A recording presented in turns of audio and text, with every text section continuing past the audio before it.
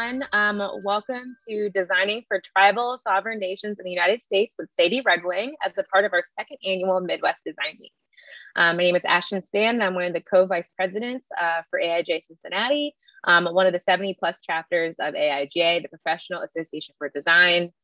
This week, we've had a lot of really great presenters that have been focused around the theme of access to design. This event would not have been possible without the help of our sponsors. Thank you so much to Saatchi and Saatchi X, the University of Arkansas Graphic Design Program, Creatives on Call, Salesforce, Deckel and Moneypenny, and the rest of our amazing sponsors. We are grateful for your support and honored that you have entrusted us to fulfill our goals for Midwest Design Week in a meaningful way. If you need any special accommodations in order to have the best experience here at Midwest Design Week, please don't hesitate to reach out to one of our organizing team members on Slack, and we will do our best to provide you with whatever you need so that to ensure that you're having a great experience. So, but with that being said, I'm ready to go ahead and get started, and I'm excited to introduce today's speaker, Sadie Red Wing. Sadie Red Wing is a Lakota graphic designer and advocate from the Spirit Lake Nation of Fort Trenton, North Dakota. Red Wing earned her BFA in New Media Arts and Interactive Design at the Institute of American Indian Arts. She received her Master's of Graphic Design from North Carolina State University, and her research on cultural revitalization through design tools and strategies created a new demand for tribal competence in graphic design research. Red Wing urges Native American graphic designers to express visual sovereignty in their design work, as well as encourage academia to include an Indigenous perspective in the design curriculum.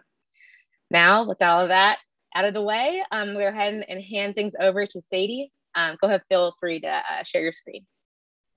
Absolutely. Thank you for the wonderful introduction. I am super excited to share. And I just want to say happy belated Indigenous Peoples Day for those who celebrated on Monday. So I'm happy to follow up following that holiday. So hopefully you can share my screen. If anything goes wrong, feel free to chime in and interrupt, but I don't want to waste any time. I want to go ahead and get started. So I just want to welcome everybody from the AIGA Midwest. My name is Sadie Red Wing.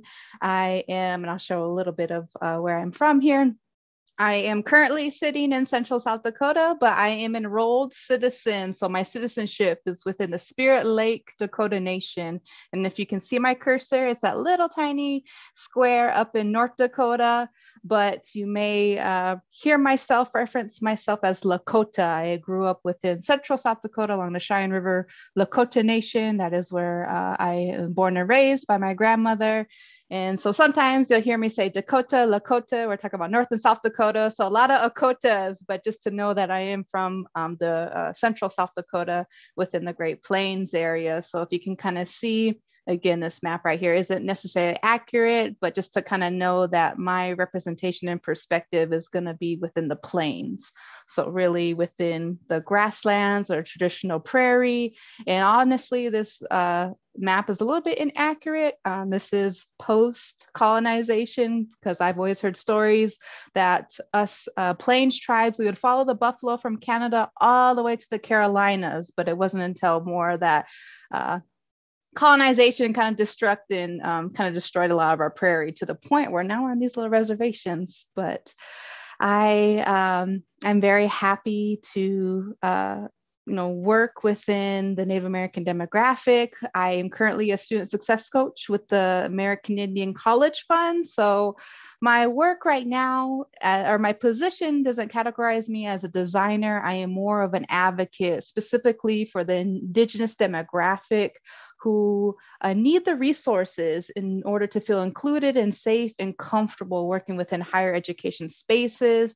So you might hear me in two conversations within design research and also advocating for a Native American student experience at a mainstream Western college. So one of the reasons why I'm on both of these paths is, one, we need greater curriculum and more assignments built within the graphic design program that speaks to Indigenous populations, but also two, there is a strong urgency of the lack of retention to hold Native American and Indigenous students into art and design spaces. So I really am passionate about learning how to create resources so that we can keep Native American students in their seats, specifically at art and design schools. So you will notice that a little bit of my work here in speaking around what that looks like and introducing indigeneity and sovereignty into a classroom space. But before I kind of get into some of that work, I do want to share a little bit of my journey. I've been fortunate pre-COVID to have traveled across the globe the past 4 years, and I've shared this presentation called Fuck the Stereotype. And what I really shared during that presentation is there's such a dependency, or there was a dependency of stereotypes when targeting the Native American demographic, but there's a lot of these sovereign tribes that are pushing for sovereignty, and that includes the practice of decolonization. That also includes the practice of expressing a different narrative and identity away from the stereotypes. So what has been interesting in the past year or so that we've been progressing far from that stereotype. There's been a lot of social, or I guess a lot of how do you want to say it? Events in the news that have happened in the past year or so that has progressed this the going away of being reliant and dominant on that stereotype. So, but before I kind of get into that progression, I do want to share how we kind of work into that space to talk about these terms around sovereignty, visual sovereignty, and decolonization. And one things that I'm pulling from that Fuck the Stereotype presentation is how the search results within our search, or so for example, if I have a student who is looking for inspiration on an assignment that they want to include some Native American visual language into that piece, well, where do they look and where do they go to, and what results come from these searches? And when you go on Google, you'll notice that, well, I should say my Google results and have maybe a little bit different than yours, but just to know on an average Google results, when you Google Native American graphic design, Indigenous graphic design, there is an extreme lack of actual Native American graphic designers in their search results. And the same goes with these other search engines too. So I know I have a lot of students that utilize Behance and viewing other artists' portfolios. So I'd have my students do a practice and say that when you get onto your search engines, put in these keywords like Native American, Indigenous, American Indian, and see what you find. And what you find too is there's still a large dominance of a non-Indigenous artist into these spaces. And I'm just going to give it a couple of examples, but just to understand there is, I'm going to say harm when it comes to the lack of Indigenous artists into these spaces. And part of that is there is a demographic that is still very, how would you say, still very vulnerable in the sense of acquiring what is authentic Native American visual language. So for these next few slides here, I just kind of want to show what kind of comes up in these results specific to Native America in the continent of North America. So if a student is seeing this image, it's the artist from France, and what images are they predicting when it comes to Native Americans? Now, I'm not for sure how, if this artist or designer from France is familiar with Native American culture, or maybe this is speaking to the Indigenous people of France. I'm not for sure. But if this search result is coming up when you're speaking to specifically America, it's not really helpful for my student that is looking for greater research resources. So in means of, I would ask my student, does this speak to you? Does this represent you? Does this give pride in who you are as a Native American? And again, not necessarily a right or wrong answer, but to give the student a chance to really allow, if they relate and have connection to these images.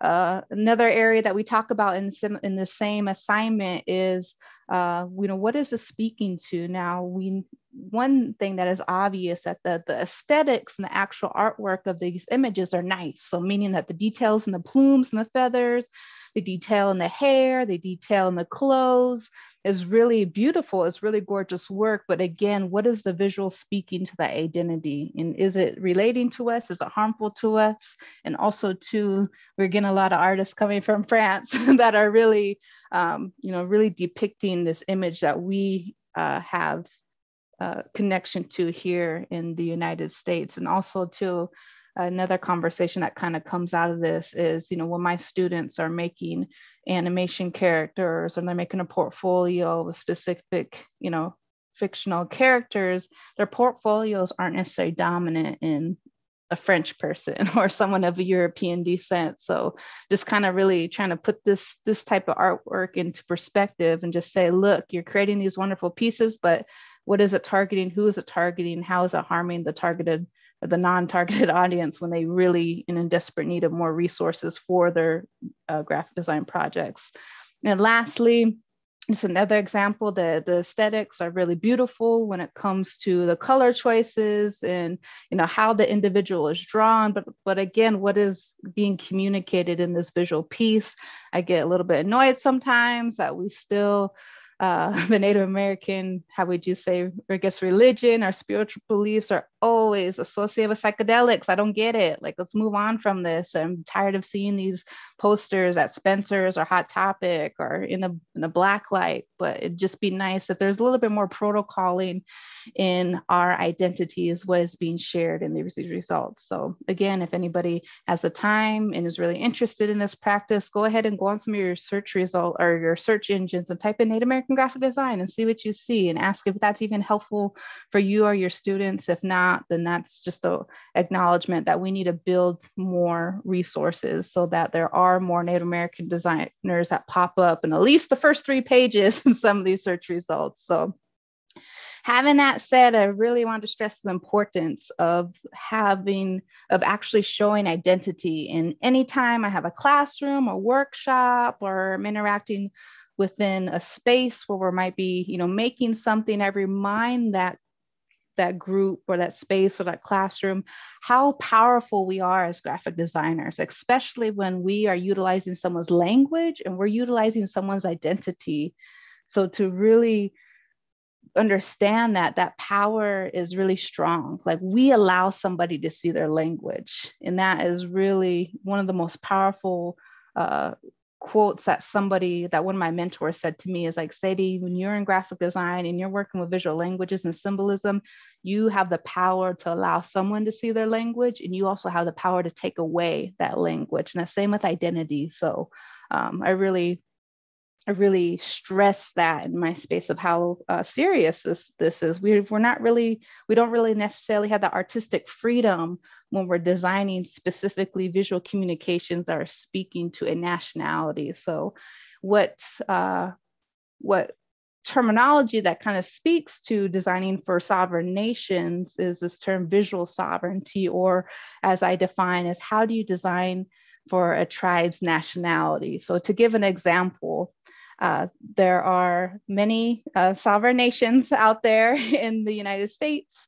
And as a sovereign nation, we are almost a little mini country in the United States, which means that we do have opportunities to go speak within the United Nations as a specific nation, but you don't really see a lot of tribal nations and other global events. So for example, the Olympics. So thinking about, okay, if Sadie were to go to the Olympics, let's just say I'm gonna be a gymnast, let's say I'm a gymnast in the Olympics, I would be coming in as a representative of the Spirit Lake Dakota Nation. So that means I would be entering in the parade of flags, not with the United States flag and not with a singlet or uniform or, warm-up outfits in red, white, and blue and stars.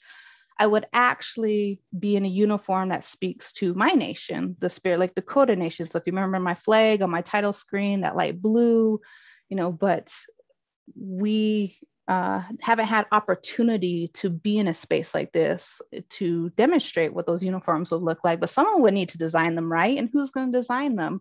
Other than the Olympics, think about, let's say something like the FIFA World Cup. What if the Lakota Nation or the Navajo Nation or the Cherokee Nation or Seminole Nation or the Mohawk Nation? What if one of these tribal nations wanted to enter a soccer football team into the FIFA World Cup? Again, what would their jerseys look like? How would fans be representing them in the crowd? We would not be entering into these spaces with the United States of America dormant. So kind of give an idea on where this concept of visual sovereignty is demonstrating a nationality. And when we're here, specifically United States, not even talking about Canada and not even talking about our relatives in Mexico who have no federal recognition, but here in the United States, there are over and this number is inaccurate. So there are over 580 federally recognized tribes. So being a graphic designer and knowing that there's a large stress and there's a lack of graphic designers to design for 580 tribes. One Lakota designer cannot design for 580 plus languages and identities. So this is the importance of really wanting to bring a lot of this into curriculum. And I'm showing this slide here for anybody who wants to kind of learn more about sovereign nations, or a resource where you can go to BIA.gov. And I like how it splits it up into region, because we really categorize our visual languages based on region or resources that come from these specific areas of land. And then just also too, one of the reasons why the number is kind of limbo sometimes is because there's more and more tribes wanting sovereign recognition from the US government. And also too, their tribes are losing members and are going extinct. So this number of, I would just say 580 plus, because it always is in limbo sometimes. So just to be mindful of that. And knowing that there are all those nations, we only have 35 tribal colleges. And the sad part is that none of these tribal colleges offer a bachelor's or higher in graphic design.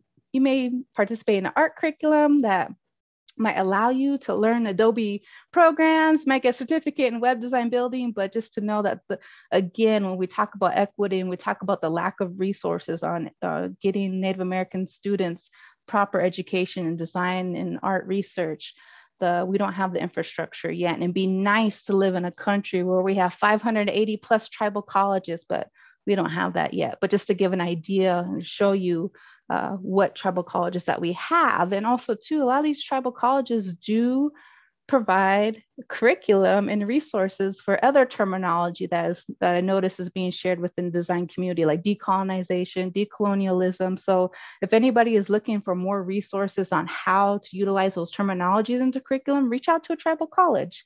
They got Indigenous professors, they got, all the aspects and motives to actually practice this word decolonization is there at those tribal colleges. And I always have to give a definition on how I define these, because I'm coming from an experience that I'm actually being affected by colonization now. So decolonization, we're talking about ownership of land. So here in the United States, who are the two parties that are constantly at war when it comes to land here in the United States? It's the US government and it's a tribal nation. So for myself, I'm a generational landowner that has land that has not been owned by the US government, but I do have the state of North Dakota and the state of South Dakota still wanting to buy that land. I still got farmers and ranchers kind of destruct that land. So just even thinking about this actual practice and demonstration of how do we show land rights, and how do we show that there is a nation that owns that land, so that the larger dominant demographic in the United States doesn't, just destroy us completely. So really thinking about the ownership of land and where tribal nations are demonstrating that act of decolonization is obtaining and wanting to demonstrate where the land rights, versus decolonialism, where we're looking at more policy, more rules, more frameworks, more, guidelines, you can say, rules. And for example, instead of actual land ownership, an example I would see of colonialism is how something like the Bible has constructed the culture of the United States.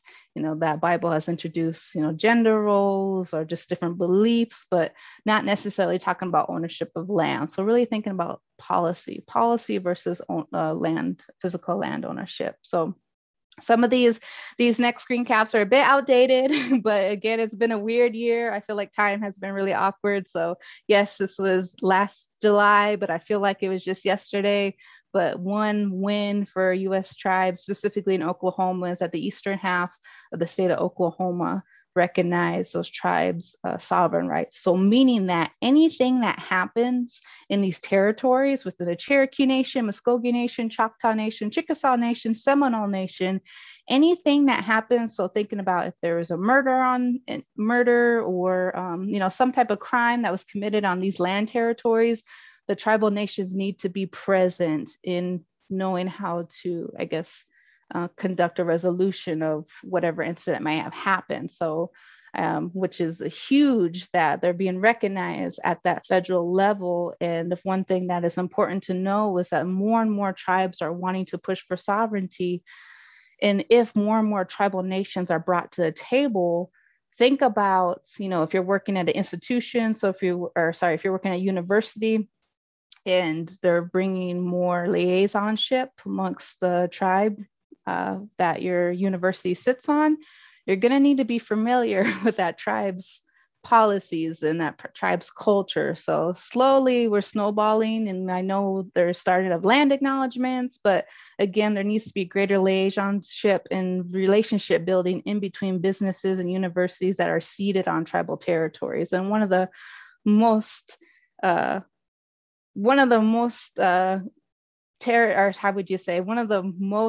demanding aspects of wanting to get these land rights recognized is seen in our fight, the Lakota, Dakota, and Nakota's fight for the Black Hills. So within the treaty, the 1868 treaty, it outlines specific land, which I'll show in this map here. So within that treaty, this shows that all of this is land of the Ochete Shakowin, or the Lakota, Dakota, Nakota. And if you see, or if you know, what is present in the center of this land is a very tourist trap called Mount Rushmore. But just to know that something like Mount Rushmore is in our Black Hills, it's in our ceded territory, and anybody who is in the White House is not going to want to turn over Mount Rushmore to us, but also they are fighting to buy the Black Hills from us. So if a solution of wanting to solve this problem of not wanting those Black Hills to be sold, we need to demonstrate ourselves as a nation. Well, how are we doing that? And how are we doing that visually? How do people know that when you cross in the western half of Missouri River that you are in Lakota territory? So again, how can a graphic designer show that nationality? So the importance of needing this work. And another importance, and this is a little bit off topic from designing from nationality, but also when we talk about Indigenous perspective in design models and design infrastructures, and when we talk about this word reciprocity. So I don't have the time to show this documentary on Netflix. I hope it's still on Netflix. It's been a minute since I checked, but if you get on Netflix, there's this documentary called Kiss the Ground. And Kiss the Ground really talks about how the demand for, I guess, US crops and beef is really overworking our soil. And we know that. And one of the ways and one of the practices of decolonization is regeneration, or revitalizing land. And for myself, it'd be the prairie, and just knowing that the importance of the buffalo. Like I said, we followed the buffalo from Canada all the way to North Carolina. And then that buffalo migration pattern, the feet of the buffalo worked that soil perfectly. So we didn't overtill the soil with the buffalo, and it kept that prairie alive, and it kept that grass long. And that grass, that tall grass, cleans the air just like trees. So when we get into talk about climate change, and we get into talk about bringing more Indigenous perspective or design research into spaces, this is another example of what decolonization is, what sovereignty methods of how to protect the prairie is, and also to how we can bring some more of the indigeneity into spaces that need it. So there's a huge, huge need for climate change. And one of the reasons why it's so hard to demonstrate that, and I apologize, there's a trigger warnings in here, is that we're always at confrontation. We're always at confrontation with the Army Corps of Engineers, with the government, with state legislature, who you name it. Like, it's really hard, or it's really annoying in some sense that we just want to, keep our grass long, or we want to keep our prairie alive, our animals alive, our clean water. But man, just the government just won't leave us alone. They won't. I don't know. There's not much trust in allowing us to really revitalize this land. So hence another need to demonstrate what our nationality is, so that we can really be of aid in in, I guess, the saving of this planet in some sense. But I just wanted to show, because as we kind of, as you kind of get an understanding the importance of this as a nation, we kind of funnel the importance down into, let's say, a space within higher education within where I work. So like I said, more and more tribes or more states are turning over land rights to tribes, which is beautiful. Again, it's a domino effect. It's not, the snowball is rolling, but it's not as big as it should be. And just to know that more and more regions, we're seeing it on the West Coast, hopefully more here in the Midwest. But if you can just kind of get a sense that, you know, there is progression and there is movement. And again, if you work in a business or university that is going to be seated on tribal territory, you know, hopefully you're understanding the importance of why there needs to be a land acknowledgement and why you need to be familiar with that culture, especially if that liaisonship is brought at a higher level. So so kind of give an example of when that is brought into, let's say, university. So like I said, I work as an advocate for Native American students and also really focus my design practices within institutions and universities that want to create a more inclusive space for Native American students. And one example that I share here to kind of see what progression is you know, example like University of Illinois had Chief Illinois, but had a chief that was more, or had a mascot that had an individual that looked like a Native American chief with the headdress and with the, I guess, with the individual who would be at the football games or whatever it may be, but just to know that mascot was harmful to us. And it's just nice to know that Illinois is looking to put an imagery implementation plan to move away from the dependency on that racist mascot. Now, if they aren't depending on a racist mascot anymore, what are they going to do? What imagery are they going to use? Who's in their design department that is going to allow them to speak to their Native American students? And part of speaking or targeting the Native American demographic on that campus, you got to include all areas or all aspects of culture, one being language. And I'm showing this example for the Wheezy Pond program. So I'm here in South Dakota, in the University of South Dakota, and South Dakota State have programs with the Crazy Horse Memorial and Black Hills. And within those programs, those programs are for Native American students and preparing them to go to a mainstream or westernized university. And to design a more inclusive space or environment for these students specifically, it'd be nice to have opportunity to show them Lakota language or Dakota language. And this is so unfortunate that this program or this design project fell through. And it fell through because South Dakota State did not, two comments that came out from these, and I'm just going to leave it at these two comments. One, our language is intimidating. And two, a lot of people don't have keyboards or know how to do the keyboard commands for specific characteristics. And to know that your language is too intimidating just yet is so infuriating, but it also makes, your design thinking or you as a designer to explore more. Well, how can I make my language less intimidating? And again, that's not my problem. That's not my problem to be solving. But again, it makes me bring the question up: how do we know other languages in the United States? Why in high school was I told to take German or Spanish or French? Why wasn't I allowed to take Lakota or Dakota or Cheyenne or Arapaho when it's just right there? Why would I go to France to learn Lakota? So kind of really, even too, if we're struggling to bring our language into these spaces, that's a problem. And how do we do that more? And just to even some other beautiful aspects and revitalizing culture with this project is thinking about our color palettes. The prairie has such beautiful flowers and fruits and dirts and different dyes that we now have something like Illustrator or the Adobe Suite where we can bring some of these traditional colors and boost the saturation up.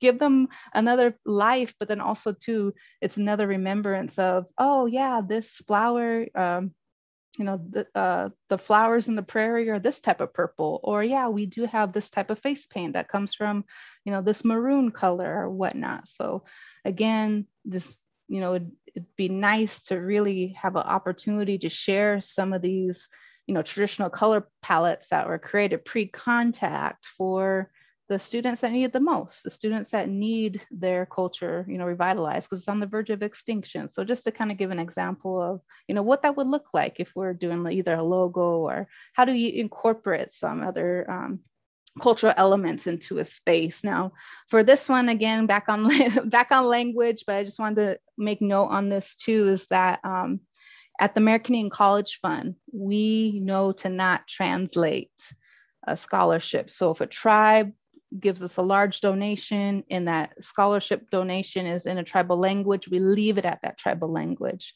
For this one, the Ina Na Wonk Sape scholarship for the single mothers, I work as a student success coach. If I'm getting a student a list of scholarships, and if a student is unable to translate this or doesn't know what it is, they're probably not going to apply to it. So how can you give some identity or visual communication of what this scholarship is if a student can't translate it? So hence, well, what does a single mother look like? What does a Native American mother look like? How do you put a Native American individual onto a design or onto an art space without giving them feathers or without being stereotypical? So as I'm going to share in these last few examples, which I hope helps for some other people's branding, especially think about Indigenous Peoples Day next year. You want to put in some characters or individuals that look Native American, but aren't using like feathers or stereotypes. What are some cues, or what are some things that you can do? And I know working with the students, specifically on this project of the Our Voices at UC Riverside in California, their Indian Health Services program had a podcast, and that podcast was intended for physicians or nurses or anyone in that medical or health field that are non-Native or non-Indigenous, and they work specifically with Indigenous patients. Now, there is a lack of cultural competency there in that work. So that podcast was a resource to help, those professionals work respectfully within their patients. Now, to give some imagery to those podcast covers, working with the students group, so I'd ask them, well, how do we show a Native American individual? And one of the most beautiful things that came out of that workshop was adornment, jewelry. We have such great fashion, and it's always appropriated. Like, let's show what we're wearing in modern times, and we show like what jewelry is unique to us and what different tribes show that, or wear the specific shells or bones or beads or leather or whatever it may be. So for the woman individual here with her earrings, now the individual in the purple, this individual might seem a little bit androgynous, but just to know that there are Native American men that do work in health and do work as physicians and doctors and nurses. So how do you represent them? And how do you represent a Native American male if they are an individual long hair? And how do you represent them if they may not, and I'm saying this respectfully, they may not have the genetics to grow a beard or to grow a mustache. So just to know that they need representation too, and to really push that their identity is just as important, even if they don't meet the stereotypical masculine image within the United States. So, and then lastly, I'm going to wrap up here. This is a piece that I made within the college fund, and I made this piece with this one idea in mind. I had an elder tell me, again, the power of being a graphic designer, that we as artists and designers and photographers, or you name it, who are working with the Native Americans, we need to document what a Native American looks like in 2020, 2021, 2022, you name it, 2015, because 100 years down the road, when a student is wanting to know what Native Americans were like in the 2000s, and if we're still relying on imagery from the 1800s, they're gonna think that we haven't changed since the 1800s. So how can we document our identity now? And just knowing that this piece was created during COVID time, and the importance of a Native American student, but beating the odds. And what do they look like in higher education space? They're going to have a mask. They're going to be wearing their jewelry. And this individual here in this piece is in front of the world. And in the world is, if you can see, there's florals branching out of the world, which is kind of speaking to our flourishment and our blooming, and that we're bringing that knowledge and perspective and identity and sovereign and demonstrating decolonization into these higher education spaces. And there needs to be more resources for them. They need to be included, which includes, these communications and these visuals, and to know that we need more educated Native American graphic designers to do so, because we are becoming more and more included into space. Our sovereignty is being recognized. And again, we're still in a flourishing movement. So I'm going to end there. And I just want to thank everybody for allowing me to have the space to share. And yeah, feel free. There's I'm mostly active on Instagram. My website's there, but feel free to reach out and send me an email, sadieredwing@gmail.com. And specifically, if you have students, you have Native American students who are looking for resources, please have them connect with me. So I'm going to leave that at that, and I'm going to come back to the Zoom screen. So again, thank you, AIGA Midwest. Thank you so much, Sadie. That was an amazing presentation. Thank you so much for going over all of that and giving us hopefully some new things we hadn't maybe learned before. We do have a couple of questions we're going to kind of start with. So what are some resources that we can utilize to ensure that we are not doing harm to any Indigenous peoples and making sure that we are representing them in ways that are not harmful? Yeah, I would say first, depending on where you're at in the Midwest, see if there's any resources that speak to the tribes in your nation. So, for example, if, depending on where you work on their website, is there any type of land acknowledgement? If not, is someone going to ask why not? Or maybe even too, if there's opportunity to really ask questions on how you can get more information on the tribe that you're next to.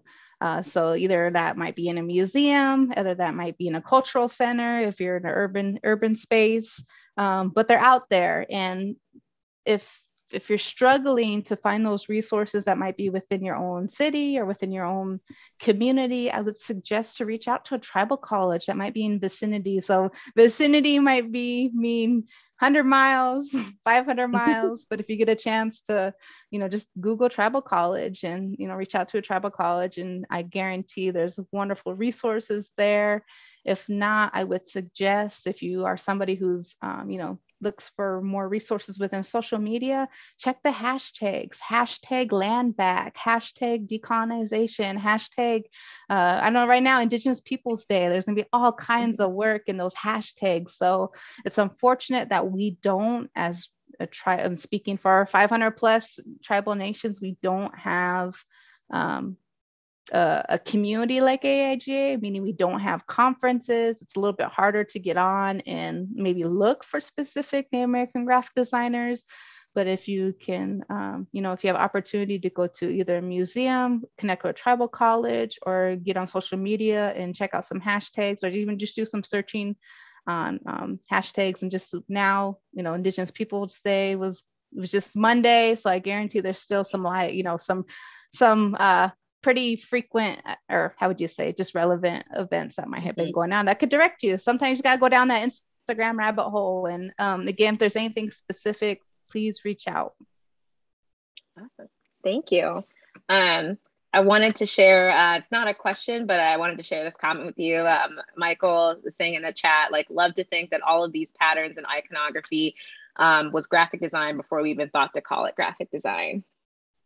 Yeah, that's one thing that's a little bit challenging too, is that when we live, so being an educator, being within, being Indigenous, and knowing that I'm coming into a space with a with a very long history, and to know that something like English or something like the alphabet, it's still pretty contemporary. Specifically, when we talk about Midwest, like colonization didn't hit here until like the late 1700s. So if you're out on the East Coast, you got hit with it, you know, in the 1400s, but it still was 200 years until Custer made his way to, let's say, South Dakota. And just to kind of be mindful that, you know, they weren't in Lamborghinis, so it doesn't mean they're here overnight. So we still had that time to preserve our culture a little bit, but part of that cultural preservation allowed us to document with visuals. So if we didn't communicate in English, we didn't write in English, how are we documenting stuff? And how are we writing stuff? How are we remembering stuff? Like it's not like I could, you know, get out a notepad and write my grocery list down. Like how would I, what type of cue would I give myself to remind me of what I need to do, what my prayer may be, you know, what my family history may be, what event happened at war, you know, how do you know, if we're following the buffalo and we're going down and we interacting in the trade routes, you know, how do I remember all these significant events? And they usually come from either symbols, and they usually come from, you know, I always see the use of the Ojibwe dream catcher with beads on it, you know, something like how a bead acts as a memory cue. So if I look at this bead, a specific color, it reminds me of that specific event. So kind of same thing with our painting, same thing with our symbols. So just to kind of really show that in a respectful way, where that patterns or those visual languages aren't ending up on anything inappropriate. It's just kind of the reminder is like, yeah, like if we didn't have A, B, C, D, how were we, you know, documenting a lot of this, a lot of important information that needs to be shared. So that kind of comes within those semiotics of why we remember something based on an icon or a symbol or index or whatever it may be. Mm-hmm. Definitely makes sense. We've got a question here from Sarah asking, do you ever involve the Native tribes in your creative process for your projects? I do, and it depends on the region too. So it depends on what is being created. So if I am making something that is going to speak to all the Lakota Nation, I have to make sure that an elder is present. I have to make sure that, you know, if I am speaking in Lakota, it's going to be written correctly. It's, you know, everything is going to be useful and appropriate to be shared. Not every single project I'm reaching out to Spirit Lake Nation, or not every single project I'm reaching out to the Cheyenne River Nation, but just to know that this is why it's important to have curriculum, to have somebody educated in a sense, so that whatever they communicate is trusted. As a graphic designer, I wouldn't stress somebody to be like writing letters or trying to contact a tribal government just to do like a homework assignment or a project. But if you are actually designing something for the sovereign nation, definitely reach out to the tribal government. But if you are designing something for, let's say, if I'm just designing Indigenous Peoples Day graphic for, you know, my Lakota friends, like I don't need tribal approval. And again, depending on what you're making, you know, the importance or significance of it, you know, just be mindful on, you know, what's, I guess just don't be pulling something out of thin air. Like there has to be some type of direction and appropriate messaging when utilizing tribal visual languages. And even to maybe that question was asking if, you know, I'm not comfortable working in other tribal visual languages. For example, like if someone was asking me to do something that's targeting the Navajo Nation, I would probably reach out or pass a project to a Navajo designer, or if I am asked, or if I'm invited to work, for example, working with University of Wisconsin-Madison, that is predominantly Ho-Chunk and Anishinaabe territory. And I had professors of those descents present to help protocol my choices. So I mean, just again, I know it's really hard to find resources on specific tribes and visual languages, but I suggest if you can't find a designer, find that professor.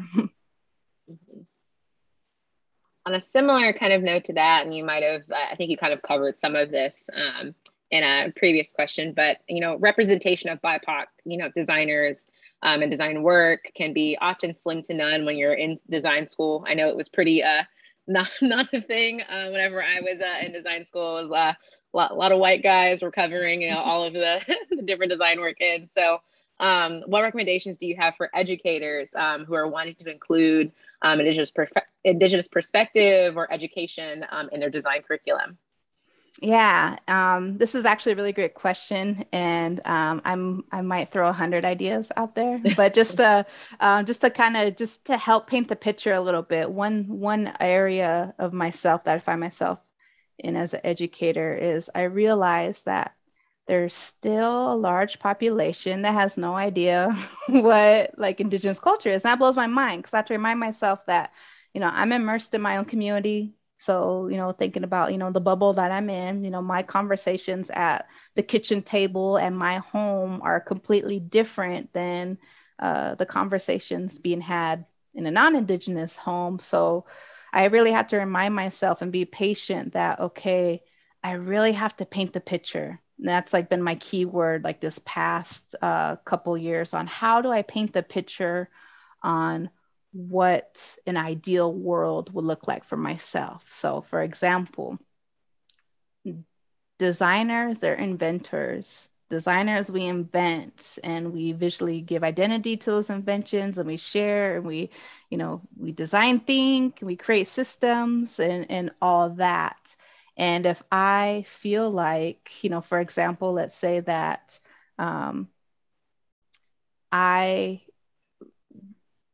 I know what the journey was as a student, as a Native American student at a non-tribal college.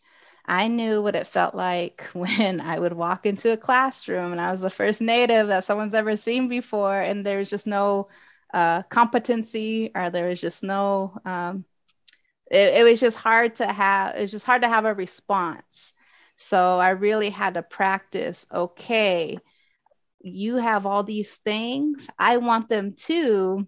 But I can't do it alone. Hence, this is me wanting to be a teacher so I can help get future designers educated so they can start painting a picture of a future world will look like. So if I, sorry, this is gonna be a little bit of a long answer, okay. but it's okay. We've got time. So let's say that, if I just wanted to make my students' journey comfortable, like meaning that I want to feel like everyone else. And if, let's say that we got finals, we got midterms, we're sitting in a classroom, I see all my classmates and they all got Red Bulls and they all got different flavors of Red Bulls. I was like, man, like I want a flavor of a Red Bull that comes from the prairie. So let's say the choke cherry. The choke cherry is a fruit from the prairie. And I was like, man, like it would be nice. I'm trying to get this finals done. I want to have a choke cherry Red Bull. Why don't I have that yet? So even how would I bring that to life, and who would brand that? So that was just one little example. A second thing is, okay, I got my Red Bull, maybe I'm hungry. I want to take a lunch break from my midterms and I want to go to a Native American fast food chain. Like I can go, let's say I went to North Carolina State Food Court. There's like Chick-fil-A, Taco Bell, maybe Bojangles or something. But, where's the Native American fast food chain? And really asking these questions that people don't really think about. So if someone said, well, I don't know of one, if there was one, could you name a meal off of it? Could you picture what the architect of the building looked like? Who's going to design the menus and stuff like that? So now let's say that, what if, again, same classroom, I got my Native American fast food meal, I got my Red Bull. Now, what if I wanted Alexa? So let's say that, we're playing music to kind of get our assignments done, but I want to Alexa and I want to speak to Alexa and Lakota. So all right, I'm going to contact Amazon, let's get some tribal languages spoke with those Alexas. Well, who's going to speak them? And stuff like that. So, and I hope this is kind of might be a little bit of a far-fetched example of what to answer this question, but my main point is that when it comes to painting a picture, we really have to envision what a future looks like for a Native American student. A Native American student can get a graphic design degree and have their portfolio, go work at a firm, work for IBM, or go work at tech or whatever it may be, wherever they would see them to be. But if they can't envision a future for themselves and to be included, and if no one is giving those examples, then they're going to be lost. And I know there's a lot of ambition, and there is, there specifically in my generation, to go get educated and come back to the community and help, demonstrate sovereignty. Well, we do need Native American students educated in future trends. So other than Alexa, how's AI going to help their tribal communities? What if they're in a community where, we don't have electricity? We don't even have 5G where I'm at right now. Just even think about how this pandemic has really made us rely on like Uber, or I'm gonna say like Uber Eats or, Amazon delivery. Well, what if we don't have addresses on our reservations? So for this long-winded answer to kind of share that, the more that you can help paint that picture and to help include, and you don't have to understand the culture, just really think about, well, what would help you be a good student other than food and other than Alexa? Like, what about a calendar? How you want to get your homework assignments done? There's all these traditional Native American calendars. Even if you don't know how to make one, you can encourage that student to go learn. But I would wrap up and say, help paint that picture. And if you don't know what that picture looks like, really start to think about, well, how do I know about other nationalities? How do I know about other things? Even as something as simple, like everything, this desk comes from IKEA. What if I wanted a desk made by a Native American furniture store? Who's going to spark that idea and who's going to allow that? What if I wanted to buy a laptop? What if I wanted to go to my reservation, go to, I don't know, like a Native American Best Buy, and I wanted to make laptops built by Native Americans? Like, why is that such a far-fetched idea? So again, because these ideas aren't communicated probably as often in your general conversations, the more you can, try to build what a future would look like for a Native American student, the more they're going to excel. And it's okay if you don't know the language. It's okay if you don't know the culture. You just got to really be positive and just be like, all right, well, I don't know any resources, I can't help you. Like that, just got to really, just lay the foundation there. And I guarantee that those students will go. So I always ask myself, like, how do I know so much about like pho or sushi, or how do I know so much about like anime characters? Like, what if we had these same awareness and exposures of indigeneity in these spaces that are created by designers, that are invented by designers? How much more we know about Native Americans, so we wouldn't have to be in this position. So just really think about, other than international, why don't tribes do this, this, and this? But don't like downplay them. Like, we're getting there. Like, I know we might seem a little bit rural and poor at the moment, but just to know that we're so strong and we're so thriving. And the hardest part that other demographics don't face in here is that we're constantly battling the US government, and it's exhausting. So it's just like, we want to be in these conversations around technology, but also at the same time, I'm tired of, just tired of the stress on like the destruction of my own homelands. Like, I can't even focus on this research when when the Army Corps of Engineers are just, at the fence posts. So. Okay, let me see if we can get through a couple more questions. So thank you for that response. I think that was really helpful. There's a question asking, is the BIA.gov the best resource to reach the nations that may be present in my area, or are there other sources to find that information? Yes, I would start there. So at least you can see a map. You can at least see area, or you can see depending on where you're searching within that region, you can see where offices are. You can kind of see where they're populated. You might even see some of them might be populated more close to a river, or just to kind of get an idea of where they may be at. I would suggest to use that site. If another area of conversation that we didn't get to in this presentation, but also is going to be kind of coming into a larger conversation too, is relationship building between the BIA and the US government. So, and thinking about, like I said, the more and more these nations have their sovereign rights, there's going to be more liaisonship.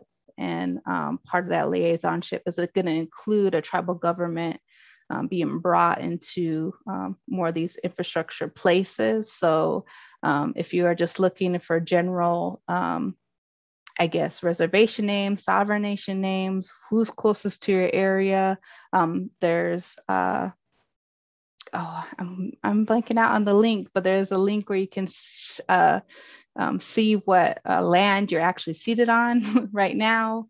But I would suggest check out BIA. And again, if you, I know BIA has greater resources, but if like I'm so within the realm of higher education, just Google tribal colleges and just see what might be close. Because I guarantee they probably work with universities, they probably work with governments and states and agricultural programs, health programs. There's a lot of connections out there. And sometimes it's just hard to, just find a trusted resources when you're just, getting on Google and putting Native American nations. So BIA.gov for sure. Okay, perfect. Yeah. And if you ever think of that other link later, you can send it to me. And we can share it out in the Slack channel too, for anyone who might be interested. Cool. And let's see, we've got a comment and a question. The comment is, I grew up in the Western US and there's a lot stronger Native presence there than it seems to be in the Midwest. That makes sense now with the time gap as colonization moved west. Yeah. I don't, so yeah, I'm not for sure who might be watching and how much they're familiar with, I guess, invasion or colonization or which direction it was coming and whatnot. And I don't want to be too boastful and say that as, the US government, or as colonization at the East Coast and got the US government coming, and as they're getting past the Mississippi River, coming to the Missouri River, man, we put up a good fight to stop them. And just meaning that there's a lot of pride in that. There's a lot of pride in being within the Midwest, and being the tribes are the only tribes to this day that have defeated the US government. Now, in the Western aspect, not saying that if they did demolish us, that, colonization might look a little bit different on the West, but also colonizers from the South, and then up from, I want to say the French or the British from the North into Canada coming down to the United States, and also the Spanish coming up from the South. There is great influence on that West area, but I can't speak enough to the West to really say what colonization looked like after, or who invaded what and what territory on the West. I just know that we put up a good fight to make sure that that colonization wouldn't go past, I'm going to say Wyoming, but also too, it might be hard to find now, but I guess there is prominent trade route prominent trade route points that could speak to that cultural preservation. So, for example, in New Mexico, down in the Southwest, they have tribes that have not moved. They have tribes that have preserved stuff from, since the dawn of their time. And to know that that still exists is so beautiful. And to know that other areas in the United States have the same thing, that they haven't been touched by the US government or tainted in any way, or those resources haven't been exploited, is beautiful. So in areas and aspects where those tribes have great preservation, that can speak to the sustainability of the tribal nations in the West that still have stronger ties to their culture too. So we're about out of time. I am going to break the rules and I'm going to sneak in one last one, and then I'll do my closing. There's a question asking, are there any Native American designers or artists that you can share that are representing the culture in a way that is breaking through barriers? Yeah, absolutely. For sure, I would suggest to check out Ryan Redcorn. Ryan Redcorn has been a very influential gentleman in for myself as an inspiring graphic designer. I was familiar with him as he started in the 1491s comedic group, and just to know that he has just a strong base for graphic design, and to now that he's working with Reservation Dogs on Hulu, on FX is great. Ryan Redcorn, check him out for sure. Another influential mentor who's been in my has been in my journey is Greg Deal, Gregg Deal, Dal, and a Paiute gentleman, and he has just been in means of speaking up for yourself and taking pride in what what the things that you like and how you demonstrate strength within your work. He has been very influential in that aspect. Neebin Southall, Neebin Southall, has the Native American Graphic Designers Project. So she, and I'll share this link with you, Ashton, is that she has a long list of Native American graphic designers, and she's been a ground runner on collecting and finding these names, finding their tribal affiliation and finding their websites and portfolios. So I'll be sure to share that. But if anyone's typing on Google right now, Neebin, Nebin, 2 E's, and you could put Native American Graphic Design Project, and there should be a catalog of graphic designers there. And just there's so with social media, man, there's so much coming up. And then within here specifically, or I guess some really good friends of mine too who are doing some really wonderful work. We have Michael Clifford, aka Wiko, Witko. He's a musician, an artist. He owns he's a collector of Native American graphic design, and he's sharing it in Rapid City, and he has his own food truck. So I'm very proud of him as well. Derek No Sun, so NO_SUN, has War Medicine and just wonderful apparel out in Shoshone. Derek, I know he's Shoshone from Idaho. He might be living in Santa Fe. Another resource too. Someone mentioned it about graphic design or using symbols was graphic design before we actually called it graphic design. And to that point, there is a lot of graphic design work in the realm of art. So looking at painters, looking at fashion designers, looking at all these areas aspect that might have some marketing, branding, or even share that graphic design within their imagery. Santa Fe, New Mexico is a great hub. And if you just get on this last August at the Indian Art Market, Santa Fe Indian Art Market, and just I just wish COVID wasn't around, because it's such a huge gathering of artists and designers. So that would be another area of research to look at, just to kind of see names.